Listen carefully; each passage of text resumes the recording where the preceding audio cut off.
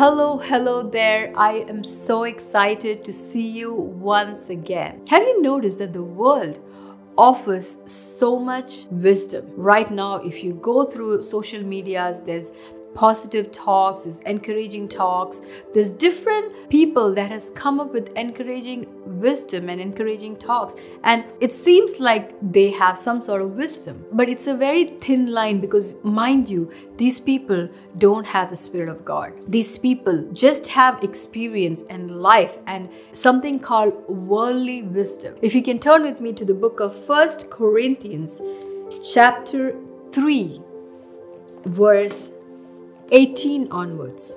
Let no one deceive himself. If anyone among you seems to be wise in this age, let him become a fool that he may become wise. For the wisdom of this world is foolishness with God. For it is written, He catches the wise in their own craftiness. So here Paul is saying, if anyone among you seems to be wise, let him become a fool. So that means we all come with a certain wisdom. Some people are just more wise, some people are just more mature. But here he's saying, don't deceive yourself. Don't hold on to the wisdom that you came from. If anything, become a fool so that you can become wise. But that's what the scripture says, because the world has so much to offer. The world has so much wisdom, positive talks, TED talks, whatever talks they have. But yet, is that the wisdom from heaven? Is that wisdom coming from a person who has Christ living and dwelling in them? That is something that we can get lost in.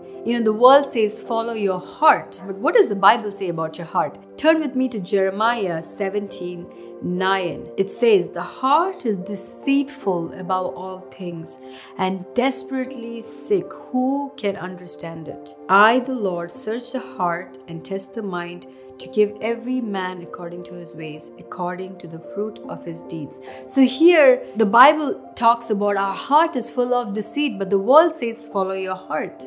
But our heart is full of deceit. And Proverbs 28:26 says, who would trust in his own mind is a fool, but he who walks in wisdom will be delivered. So your mind can trick you, can deceive you, can make you think that this is wisdom, but yet the Bible says, whoever trusts in his own mind is a fool. And I'm telling you, I've had so many people who comes up with their own theory. Recently, there was a man who came into the church and he was fuming. He was like, there are no prophets in the Bible.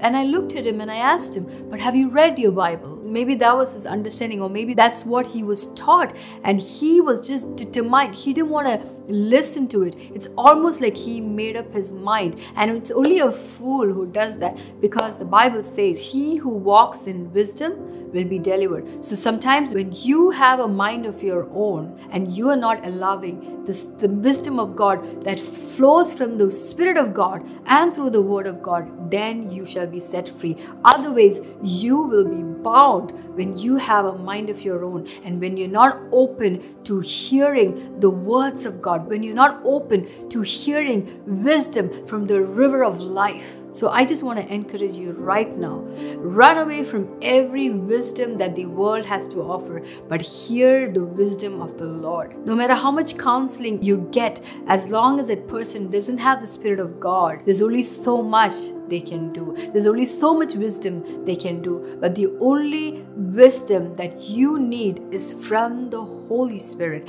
and through the Word of God, and through your teachers and your pastors and your men and women of God that the Lord has placed in your life to receive wisdom and knowledge. Because remember, the Bible says He's not coming for a foolish bride, but He's coming for the wise bride, the wise virgins that was found in the Bible. He's coming for the wise ones, not the foolish ones. Let me pray with you.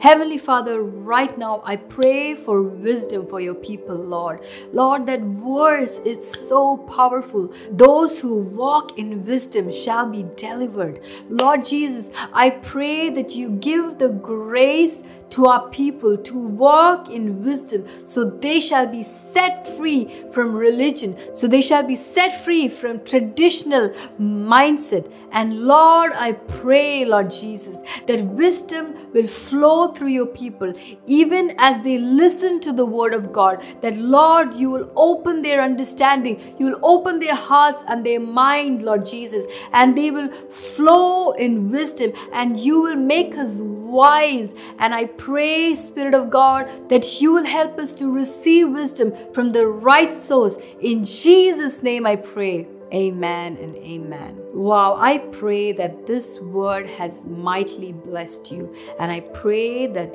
God will continue to pour out His wisdom, and you will walk in the ways of the Lord, and you will allow the Holy Spirit to lead and guide you as you allow the word to penetrate into your spirit. Until we meet again, God bless and shalom.